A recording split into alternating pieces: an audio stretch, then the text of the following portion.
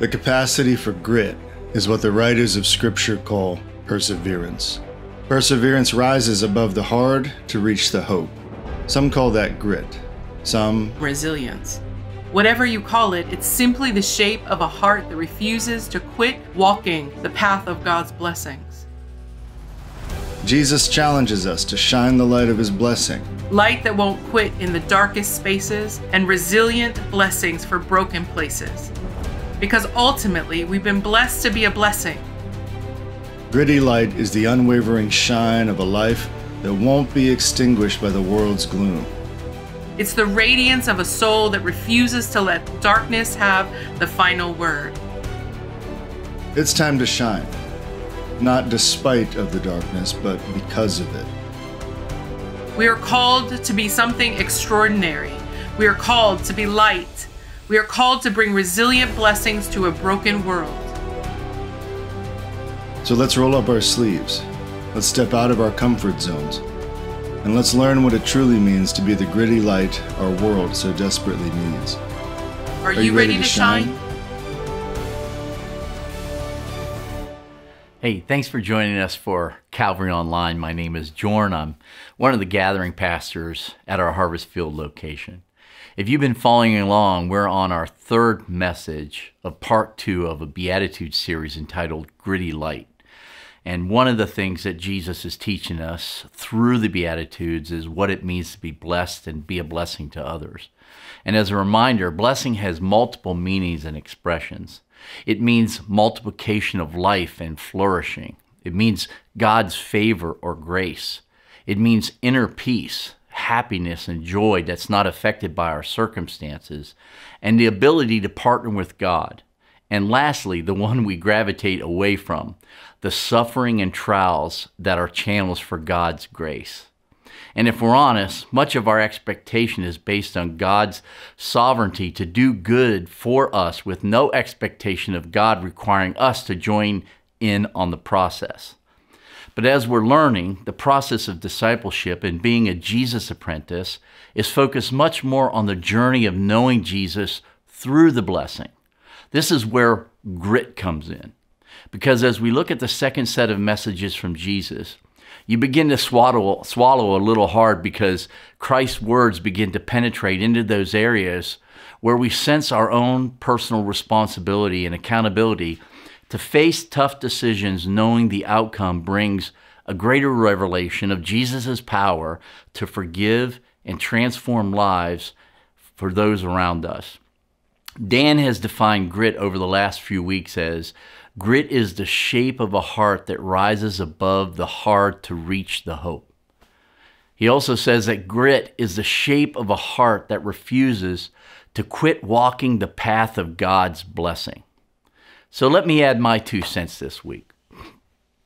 I think grit is a holy determination to go the distance no matter the cost so Jesus can be glorified. It's holy because you see it into a preferred future by faith.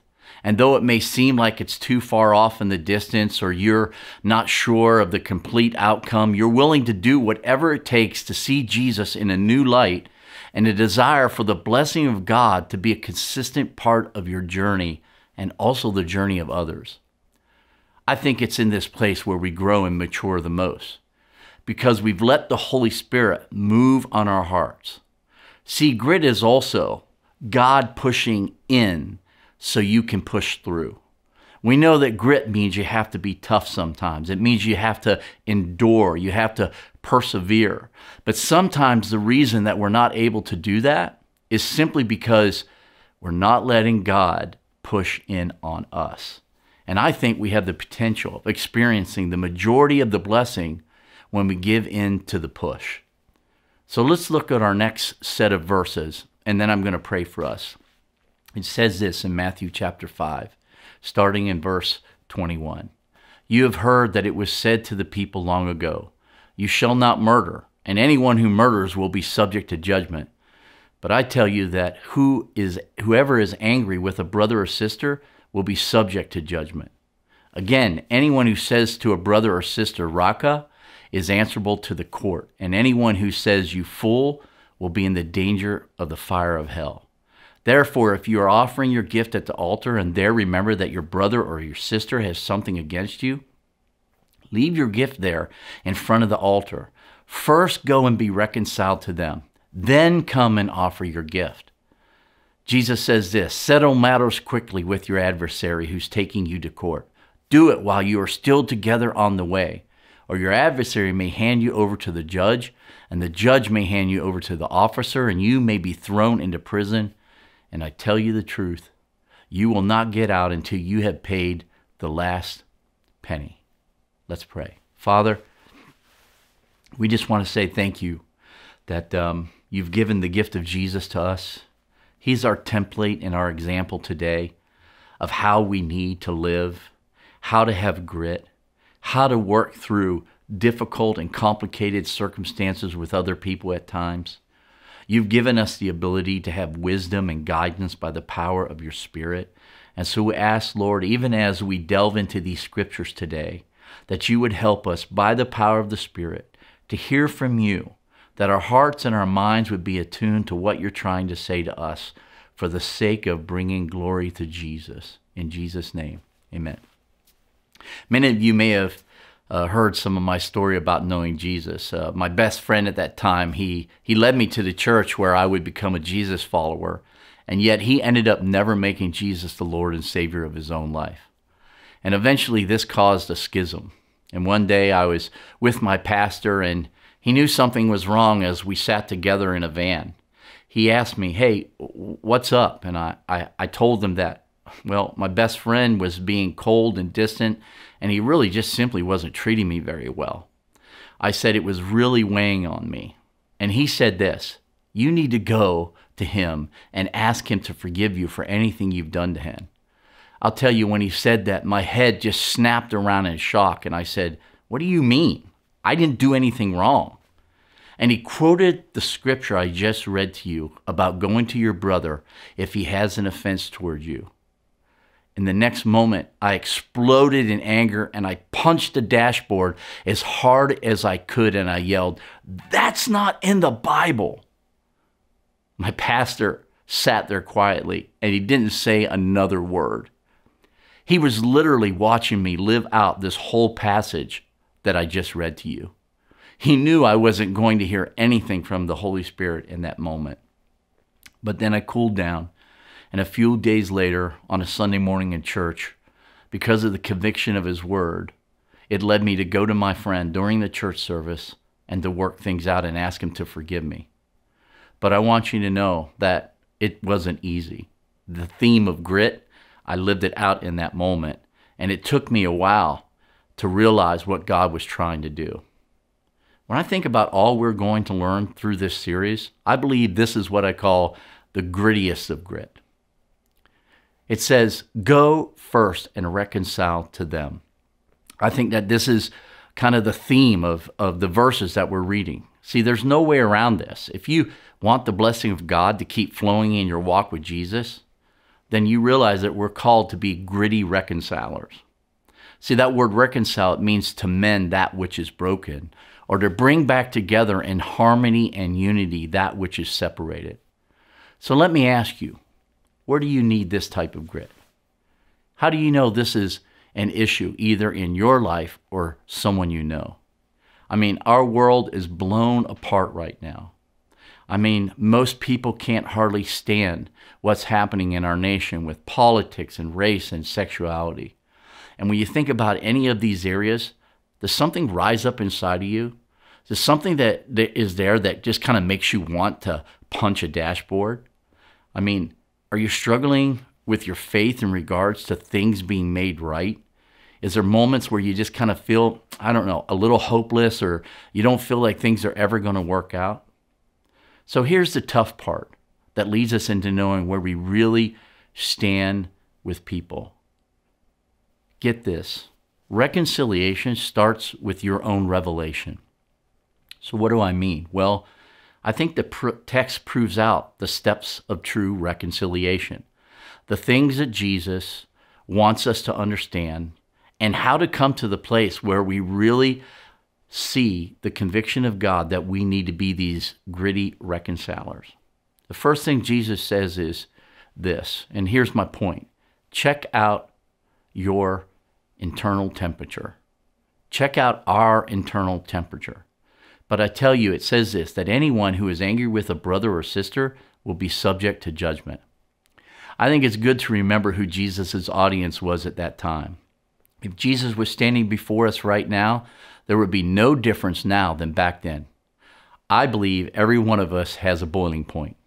As usual, Jesus drills down into our souls with this profound truth. He doesn't address the final act of anger. He wants to root out the brokenness, hurt, and disappointment that actually leads to it.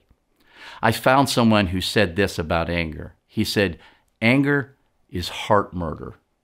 Anger is heart murder. Have you ever been sharing Jesus with someone and you asked them if they're a good person or if they have ever sinned? What's one of the primary responses they may say? Well, I've never, what? Killed someone. We love to create extremes because we think it disqualifies us from the act.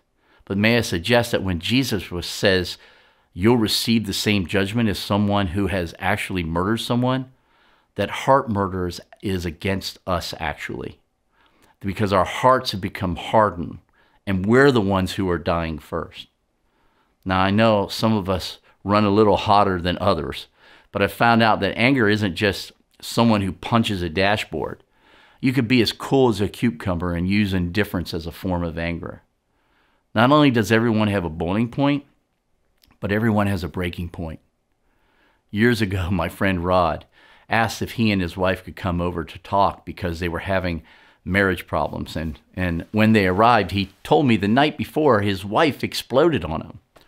Rod had his own dump truck business, and each day when he was done working, he'd come into the kitchen and he would wash his hands in the sink and then he would dry them on a hand towel. He'd always done this until the night before. After he finished, the dish towel, it shot across the kitchen like it had come out of a bazooka and cracked him in the face. He turned to his wife and he said, "What was that for?" And she yelled, "You don't respect me and what I do around here." He said, "Every day you come in here and you wash your hands and you don't get them completely clean and then you dry them on my dish towel and you get dirt on them." And Rod said, "But I've been doing the same thing every day and now you say something?" He said, "After we talked for a while, we realized that there was something going on. And so when we sat together and we worked through this scenario, we realized this. It's never about the dish towel. There's always something deeper. And that's what Jesus is trying to address. See, because anger leads to resentment, and resentment leads to bitterness, and bitterness makes it impossible to reconcile and to forgive. See, anger is the blinding fire against reconciliation. Once we get to this point, it becomes a filter that we see everything through. We lose the ability to reason and to love and forgive. We become critical and judgmental, vindictive, and we try in our own strengths to fix the wrongs. Because anger is rooted in injustice. It's where you say, "But you don't understand what they've done to me." So here Jesus is kind of turning the tables and he's asking us what is going on inside of you. Because there's always something there that God is trying to reconcile in you because he knows eventually it will cause problems in someone else's life. Because he knows that this is going to short circuit your relationship with Christ. And now you know something is wrong, whether it's in you or someone else. So what are you going to do? Here's what Jesus says. Here's my point. Don't kick dirt on the fire. He says if you remember that your brother or sister has something against you, leave your gift there in front of the altar. See, reconciliation is being willing to go the distance to make things right, no matter the cost, to bring glory to Christ. It's when you realize that whatever your relationship with Jesus looks and feels like right now, it's simply not good enough. Historically, the altar has many meanings for us. It's a place of worship and a place of sacrifice. It has always been a place we meet with God. And it's also the place that we make things right with him and right with others. So they knew exactly what Jesus was implying. Some for sure would remember that what God said in 1 Samuel. He said this, to obey is better than sacrifice. So whatever you're bringing is never going to be good enough if you're out of sorts with someone. Whatever you offer to God, when you know in your heart that there's a potential offense that you're keeping against your brother or sister from joining you in worship, you have to make things right. See, sometimes we need to make our altar at the feet of those who we need to reconcile with. I think sometimes we can try and reconcile with God without having to go to the person. To only say to God, I forgive them or I repent is like kicking dirt on a fire, but knowing the coals underneath are still hot. It may look like the fire is out, but the coals underneath are still there. And eventually, because anger is like fire, if you don't really address it, it'll come up sometime later in your future. See, being wrong is grit. What do I mean by that? Being wrong means you admit you've done something wrong. But wronging someone who you don't think you've wronged is what we call the grittiest of grit. Here's the thing about reconciliation. And recently someone said, but that doesn't work if the other person doesn't want to reconcile also. I said, yeah, that's why no one really wants to do it.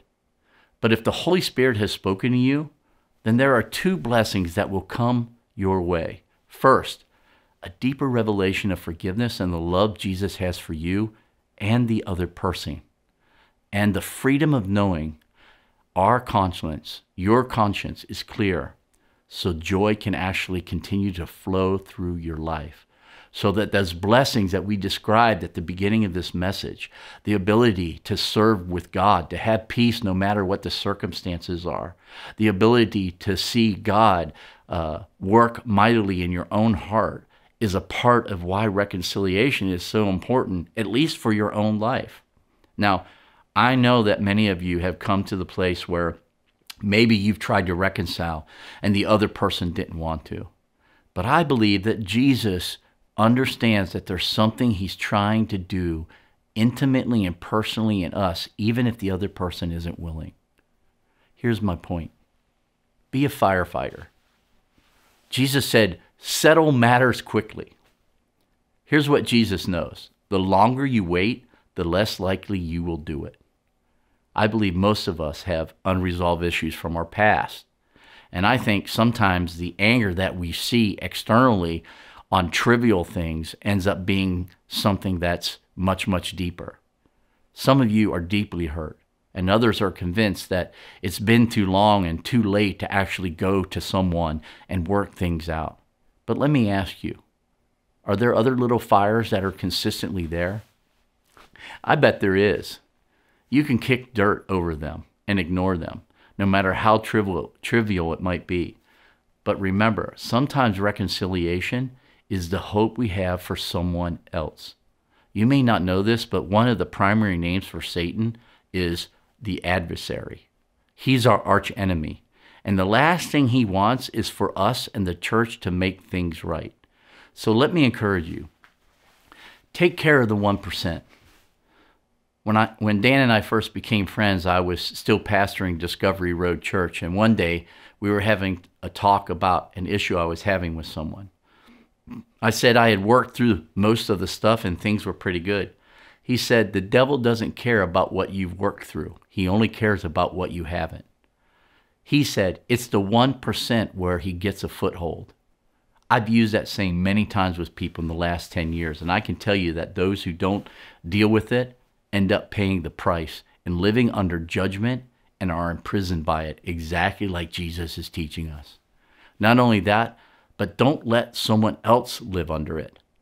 When you know in your heart that all you need to do is go and speak to someone to actually set them free, be the one with the keys to unlock whatever prison they're in. Don't pay for something Jesus has already taken care of. Jesus said this, truly I tell you, you will not get out until you have paid the last penny.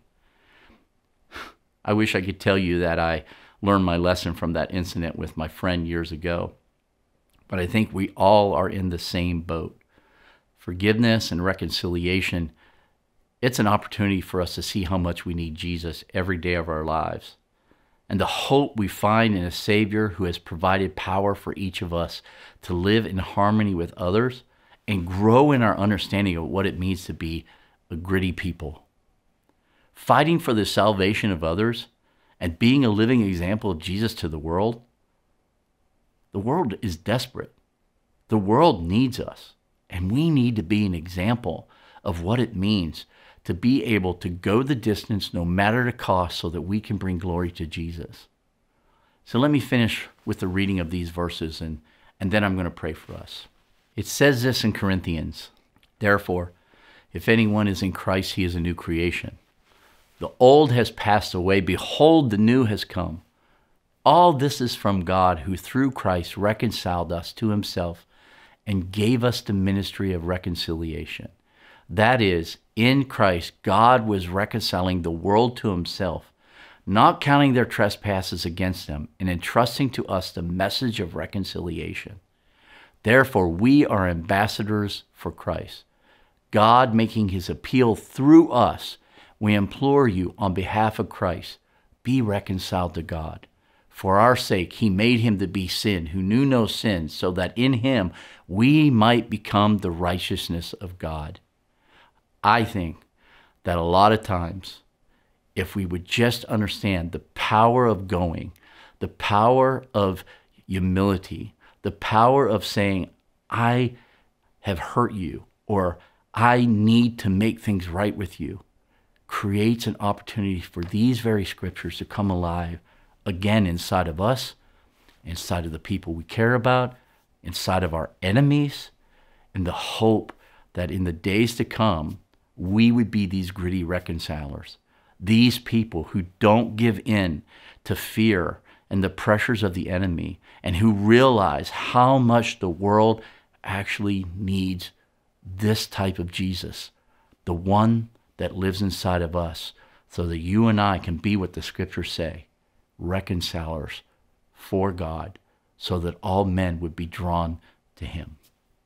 Let me pray. Father, thank you for the opportunity today to be reminded that you have given us everything for life and godliness. You've given us everything to do your work. You've equipped us with the power of your word and the Holy Spirit so that we can be the type of people who can bring people together. Our world is fractured, and we need to be a people who bring us together. I pray you would give us courage. I pray you'd especially give us courage for those of us who've had deep hurts and wounds and unresolved things from years ago that the enemy is still holding us in tension to and telling us, don't do it, it's not worth it. I pray, God, that you would speak to all of us and remind us it is worth it. Jesus, the great reconciler, he paid an incredible price so that we could be like him. Help us to do that. In Jesus' name, amen.